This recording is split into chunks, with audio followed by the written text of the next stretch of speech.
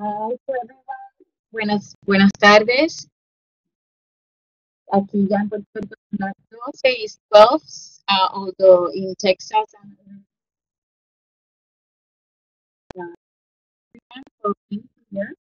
As we said, well, we're going to start now. And so our time, and we want to thank you for your time and for the invitation to this first webinar. There's going to be a first one who maybe point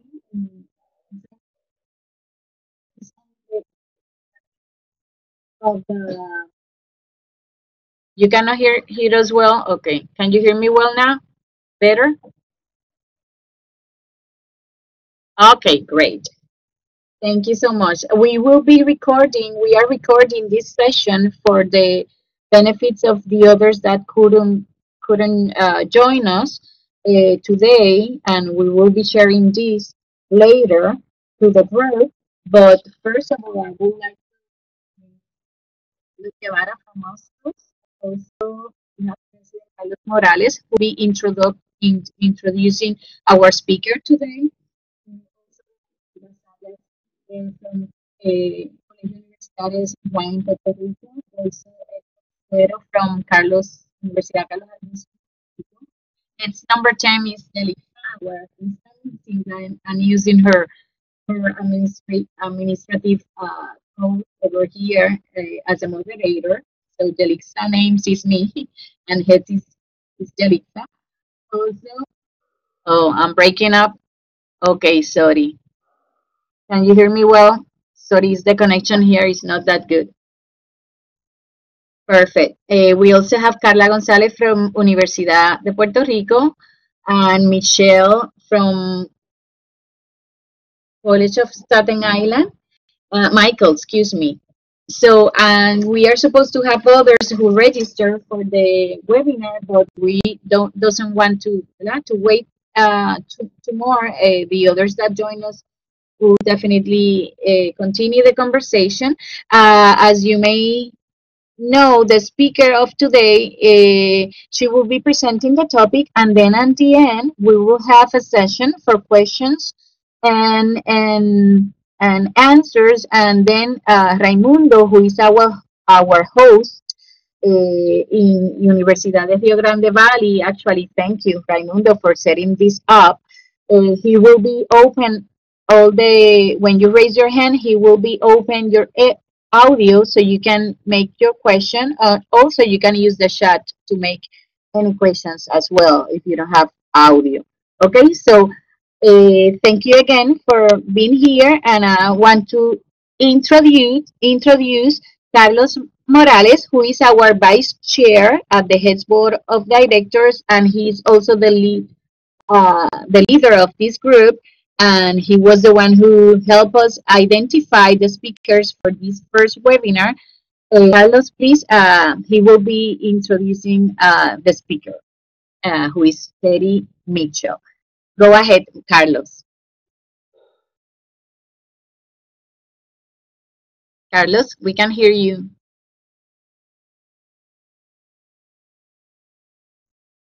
Hello.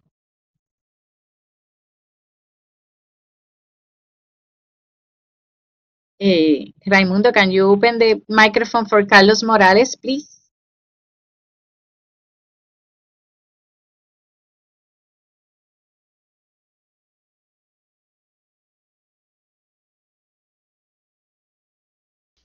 Yes, you can press on the microphone, Carlos, now.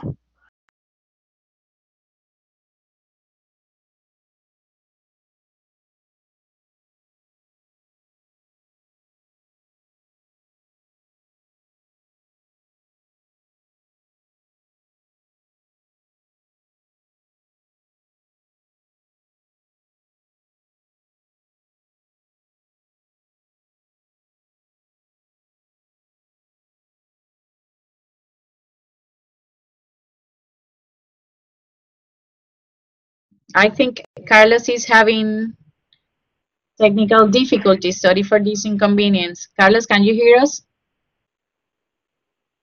Carlos Morales.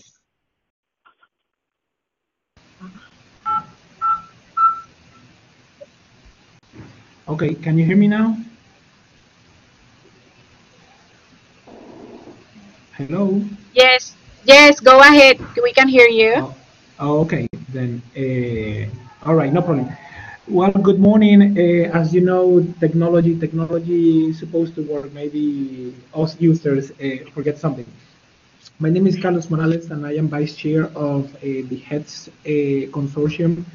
And first of all, good morning and welcome to this first, if you will, set of webinars that we will be doing for the audience of HEADS. And this morning, we will be doing a session on, as you see the title, they are using SIS data to enhance the online learning experience. And just to give again a little of history and the reasoning behind these webinars is that at our September conference call, it was identified that it would be beneficial for members of the audience of heads, or the membership actually, to be acquainted with different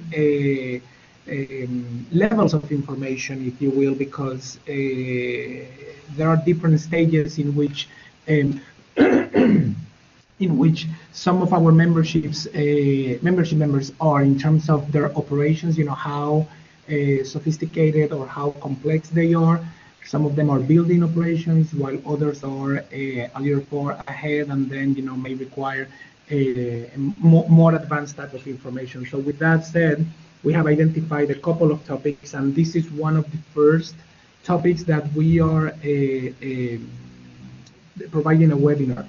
This morning, as I said, the title is Using SIS Data to Enhance the Online Learning Experience, and the presenter is Ms. Cherie Mitchell. And let me just read really quick a bio about Cherie. She completed a bachelor's degree in business administration from National University in San Diego. In 2001, she began her career as procurement manager for a large California-based corporation, where she was responsible for sourcing products to maintain inventory levels to meet the demand for annual sales of $600 million. After completing her master's degree in management, Cherie relocated to Fort Worth, Texas, where she transitioned from a corporate career to serving in higher education. In 2006, Cherie began her career at Tarrant County College as a distance learning coordinator, where she was responsible for developing and managing the processes for a variety of student success initiatives, including the pre-registration assessment for new online students, coordinating proctored exams for online courses, planning the training and certification program for new online instructors, and creating a quantitative matrix to assess the effectiveness of the certification program and quality readiness of new online courses. For the past 8 years, Cherie has been the eLearning Instructional Analyst at Tarrant County College, where she has been responsible for reporting data related to all areas of assessment of the online campus, the CC Connect campus, through which the college serves over 20,000 students each semester through offerings of over 150 unique course subjects and more than 800 individual course sections taught by 400 instructors. So without further ado, Cherie Mitchell will take it over. Cherie. Good morning. Thank you for having me. Can you hear me okay? Yes, I can. Great. Okay, so this morning we're going to talk about how you can use the data from your SIS, your Student Information System, to enhance the online learning experience. And your SIS, the reason why this is so important is because the SIS contains every piece of information pertaining to each student, faculty member, or other person in the institution. And it pretty much houses all the information that that person enters about themselves, including their location, their demographics, their declaration major, program of study. Academic standing is recorded there. The reasons why students don't persist in the class would be in there. and most importantly, end of course evaluations, which will give you an idea of exactly what the student thought about the class. So now that's a lot of information. And I think that's one of the reasons why some people get very overwhelmed, is because administrators have more student information available to them than ever before. But if you have the data and you don't use it, that may be the same as not having the data at all. So the challenge is to use the data effectively and strategically to ensure the highest level of student success. And there are many data points that can be explored when you're using the information from your SIS. This image that you're looking at here, this is just a short list of all of the information that in your SIS. These are just individual reports of everything that is mentioned on a student application. Anytime that they go to interact with the institution on a digital basis, all of the information is recorded here and is readily available for you to use it to make good decisions. So using the information can positively impact all aspects of the student learning experience. And it can also be used to improve the efficiency and communication between administrators and faculty.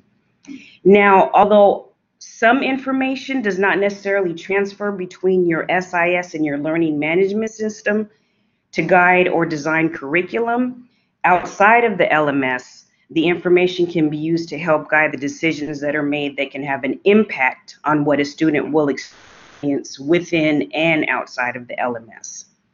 So as I mentioned before, you want to start at the beginning, pay attention to the middle, and the end is not the end. It's really just the beginning to make changes and improve on the next semester.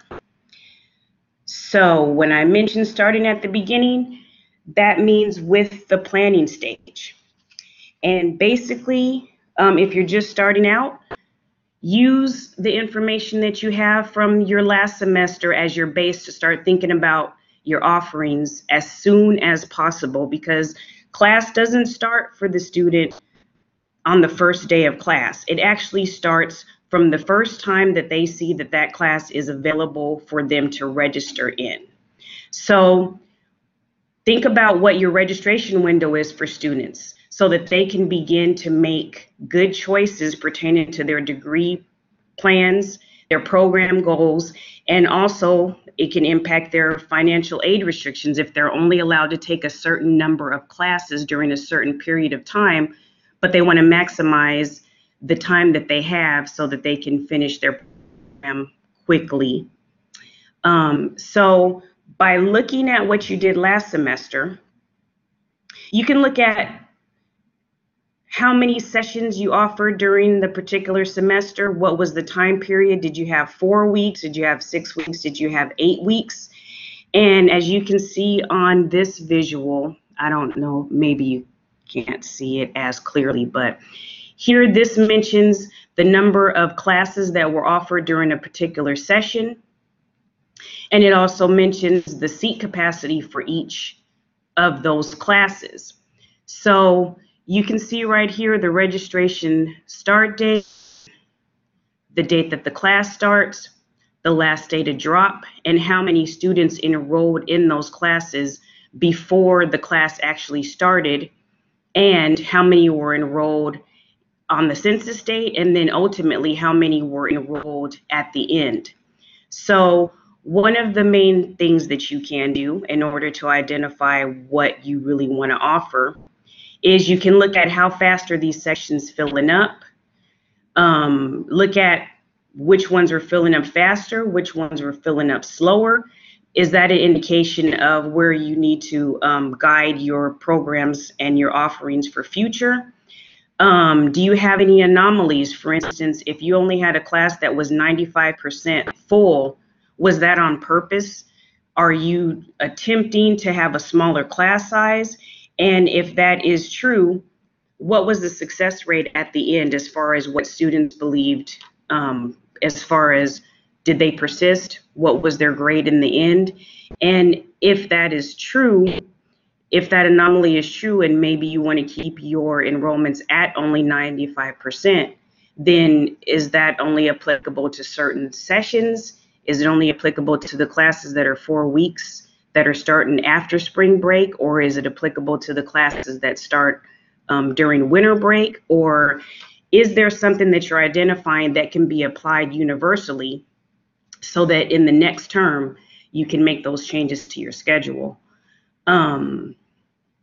So you can also look at popularity of a particular session. For instance, did the March start classes fill up faster, or did the term length classes fill up faster? You can also look at preferences for instructors. If you're monitoring how many students registered during the first week, how many students registered during the second week, how many students registered during the third week, then you can look and see, okay, all of the government sections filled up except for this particular one. Is that because of an instructor issue, or is there an instructor preference, or is that government class only offered during this time and that wasn't as popular? Then you can think about for the next semester, maybe you don't want to offer government during that March start because it took a long time to fill, so that might not be where your student demand is. So that's part of the foundation, setting the planning. That is the first interaction that you have with the student. So pay attention to the middle. So what's going on after registration?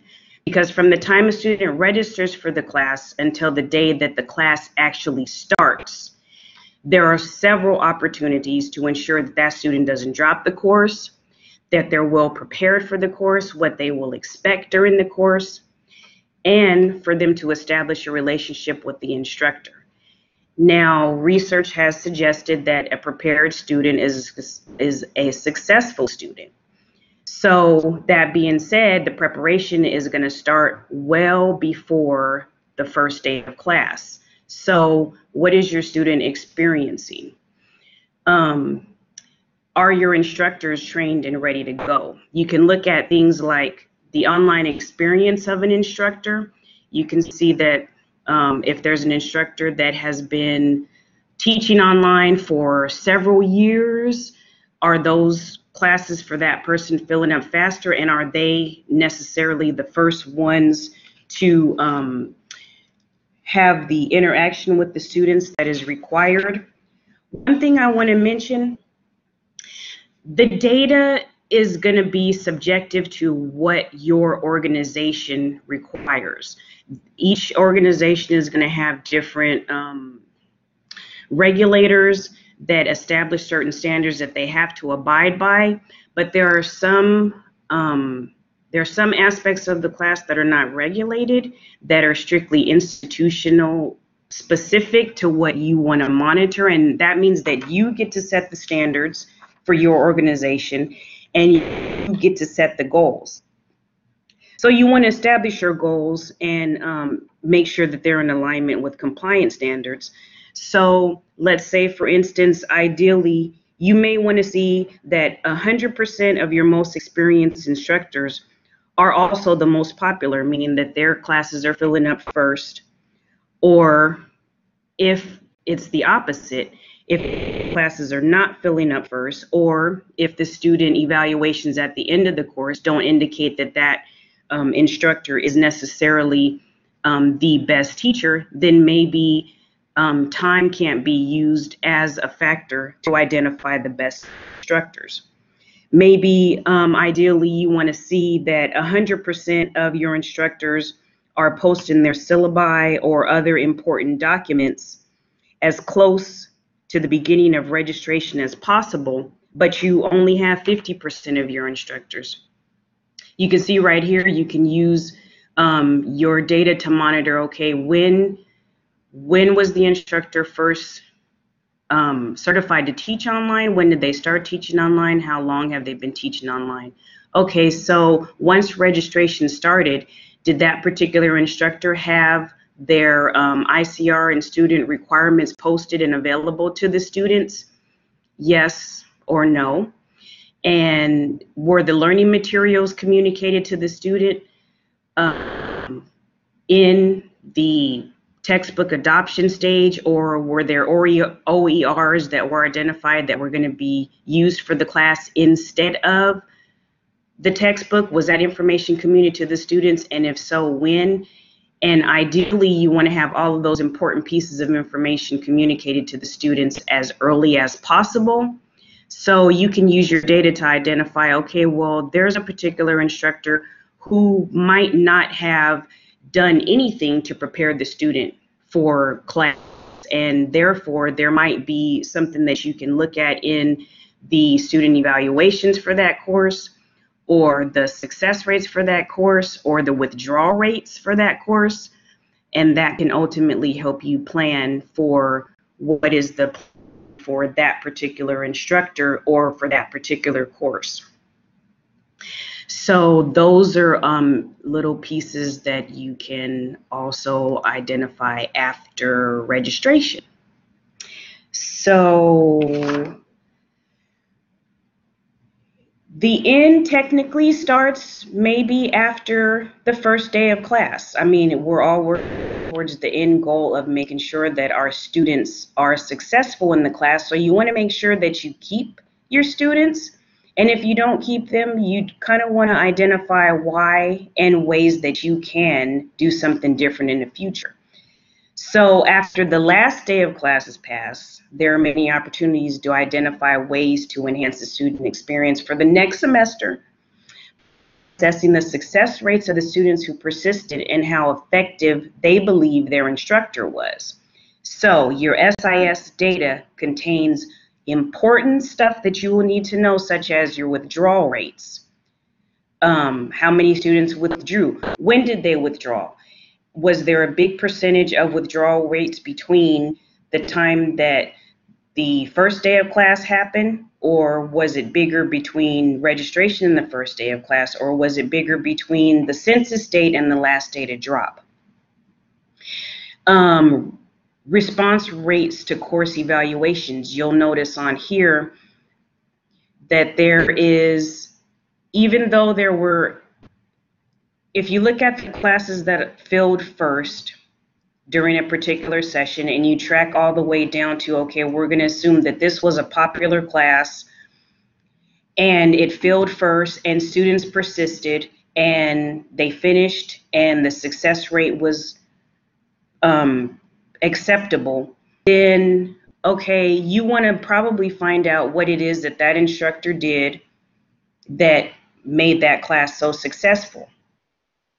But if you have a small response rate to your end of course evaluations, then maybe you want to look at ways that you can improve the response rate to those end of course evaluations, or identify other ways that you can get feedback from students so that that information can be included here in your SIS and then ultimately used to make decisions about other areas of the program. One other thing that I wanted to mention is there are, even though this information is specific to performance and how the student did and their subjective information that they provided in the end of course evaluations, you can also use this information for a variety of things and see if there is a correlation. For example, if you have an end of course evaluation for a class that had a pretty high success rate, the withdrawal rate was comparable to other classes, and you're looking to find out what you could use as a strategy among other classes or instructors. For one, you can ask that instructor and ask them to participate in the professional development for other instructors that are going to be teaching online, basically sharing their success strategies. Also, you can look at what are the students saying about the class. If they say I was gonna stay in this class, but the price of the textbook didn't warrant the length of time that the class was being offered, or during the session that it was being offered, or if they say the instructor did not really even use the textbook that we had to pay for. That's all something that impacts the student's overall experience. So maybe you want to look at, okay, are there OERs available or other learning materials and resources that can be used outside of the textbook, so that maybe the experience for student would be more favorable. You can also look at okay, so this slide here shows at the end, if you look at one session as a whole, you can look here to see your distribution of faculty as far as full-time or part-time. Do you have a goal for your institution to have only full-time instructors teaching online, or only part-time instructors teaching online, or do you have a certain percentage that you want to match? This will help you identify, okay, what percentage that you're at, so that you can alter that or plan accordingly for the next time. Your percentage of information that was made available to students prior to the start of class. Let's say your goal is to have 95% at least of the instructors have all the information that the students need posted prior to the start of class. And if you can see on here that you're only at 42% of your instructors are doing that, then that might be an area of consideration for you to identify ways that you can, is it a training issue? Maybe you need to include a section about the importance of this step in your online training or your professional development sessions or anything that you offer to your faculty. And that's also true for if they are notifying students of the learning materials that are required for the class. If you want to have 100% of your instructors that are notifying your students well in advance and you're only at 50%, then there's the opportunity for improvement. Also, if you're looking at your success rates and you want to keep your drop rates, let's say you want to keep them to 3% and you can see that you're at 10%. Okay, so then maybe you want to look at your course evaluations, or also what's in your SISs. They can also capture the reason why a student drops, because if a student drops online, then there's usually a field at the bottom for the student to indicate why they're dropping. And so you can use that information to help impact your withdrawal rates. And there's also information for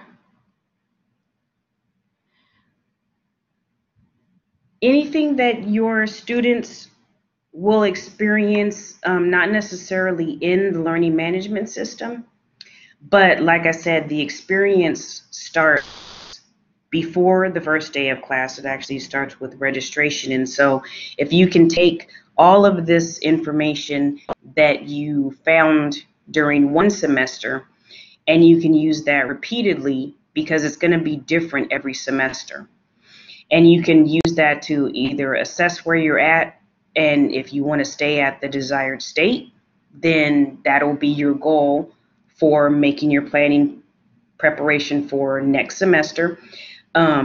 If there's a goal that you're trying to reach as far as a percentage of students that persisted or were successful, then you can use your data to identify the progress that you're making towards that, and then alter those goals for the next semester for continuous improvement.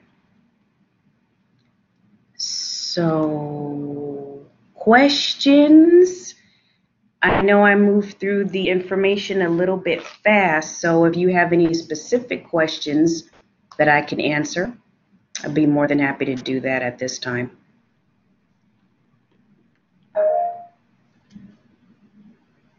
for the information. And any questions or comments or anything that you would like Cherie to expand on? There are a couple of hands being raised. Let's see what.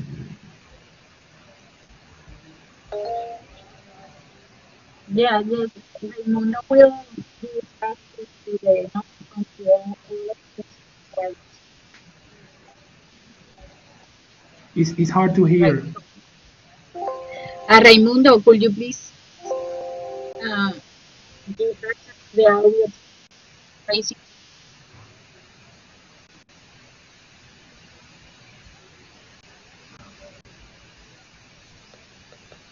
If you like, you can type the question into the text box and I can read it there. That would be good.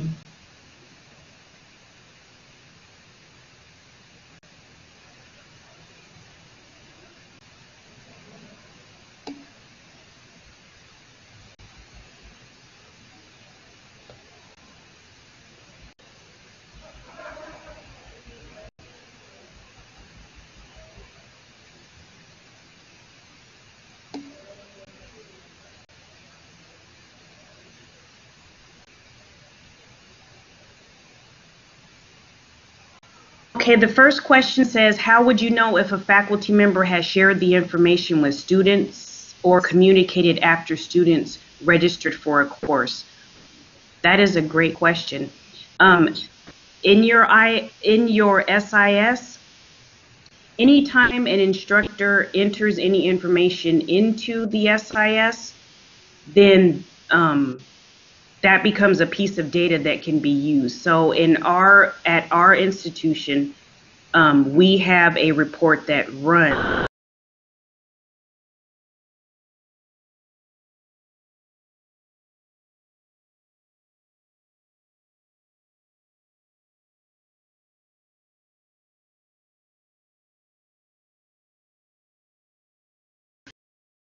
person. That faculty member's name can come on a report that says, yes, this instructor has entered this information and shared it with the students for public viewing. So it's actually the opposite of self-reporting, because an instructor can say, yes, I have shared this information with the students. Okay, well, how did you do that? Obviously, if you did, you might have done it outside of the normal process that we have to connect. However, can you please enter that information in the digital form that we've allocated? And the communication piece, correct, they do usually, your faculty, yes, our faculty usually communicate via Blackboard also. However, it's difficult to measure or report.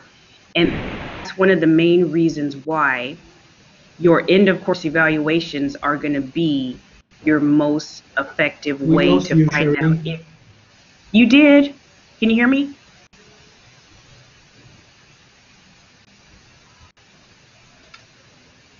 Can you hear me? I can. You can? Okay. Yes. Okay. Thank you. There are a lot of things that are difficult to measure inside of Blackboard, but the pieces that are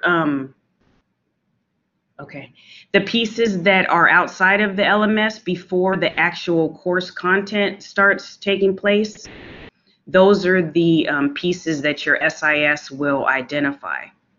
So as far as in the end, you'll be able to see if an instructor has a lot of responses to the end of course evaluation that says my instructor never responded to emails, or my instructor didn't make this clear, then again, it might be a little bit late after the fact.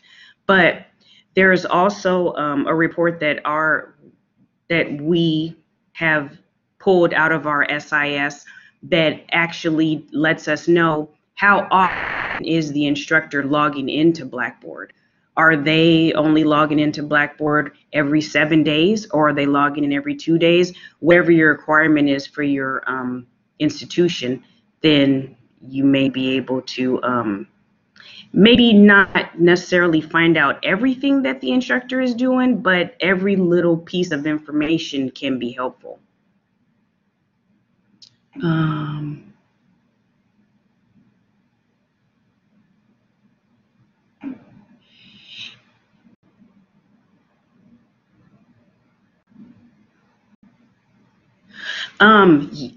The question is, do anything special to increase student completion of course evaluations?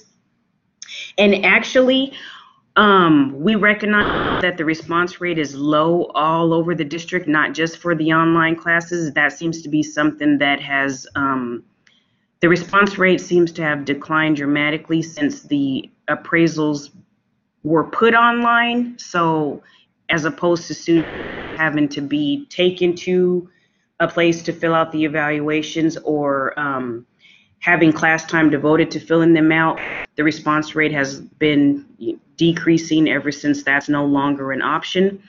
Us as an institution, we have established a course evaluation committee that is exploring some different ways.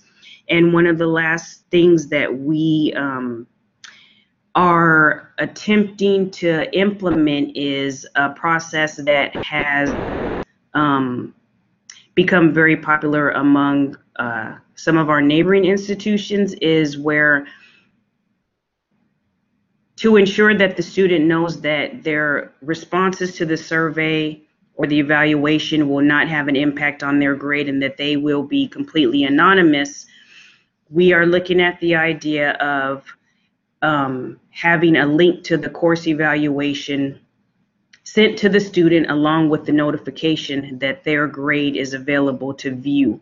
And all they have to do to view their grade is to participate in this little survey. And it's not a withholding of the grade, so there's not any regulation against doing that. There is just a delay of the grade, which would be up to the student to decide if they want their grade, if they want to see their grade now or if they want to see it later. We're still working out the logistics as far as how long we will delay them viewing their grade. But at this point, we're kind of limited on options that we can use that will ensure that the anonymity of the course evaluations stays intact. So thank you.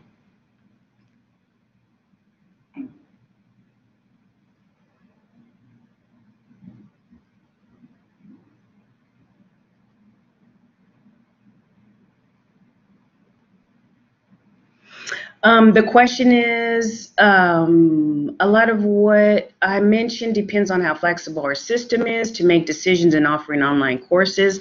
What type of policies have you established to protect academic freedom from the faculty side and not be perceived as policing them?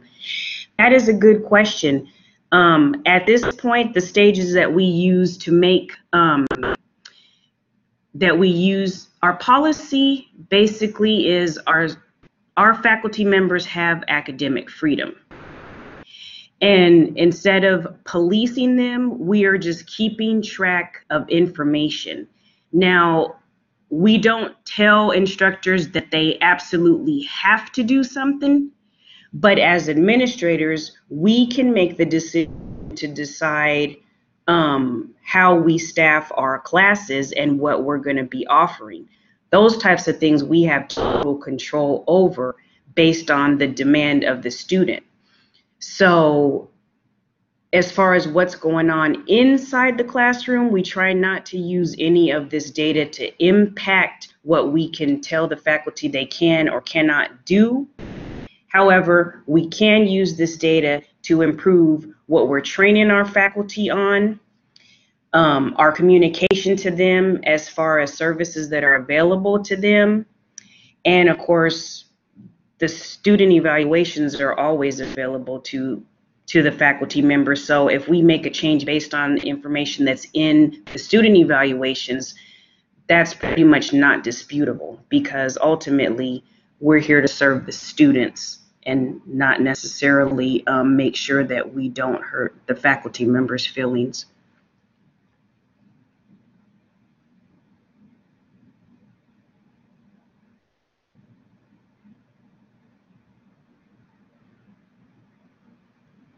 Any other questions?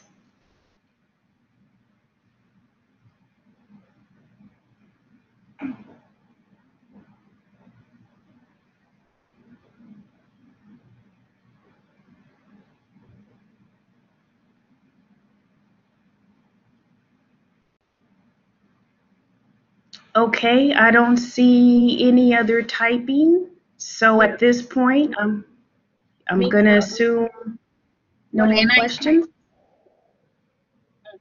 Lorena. Can you hear me? Yes. Oh, okay. One more question. What units do you collaborate with to ensure success of these initiatives? That is an excellent question. Yes, our SIS is the main is basically administered by IT. So if there are any reports or any pieces of information that we need to identify, we have to first work with the IT department to ask them to write the report for us. It will tell us the information that we need. Enrollment management, we work, yes, directly with them. We actually have an academic support department that we work with to help us identify our offerings and during which sessions they should be offered.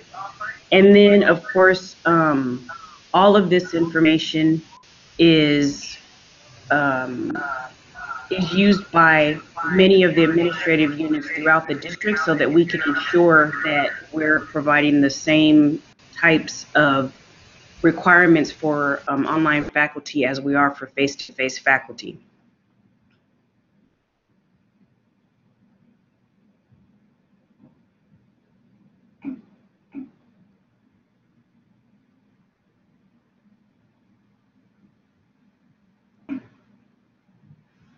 Now I don't see any other question, Cherie.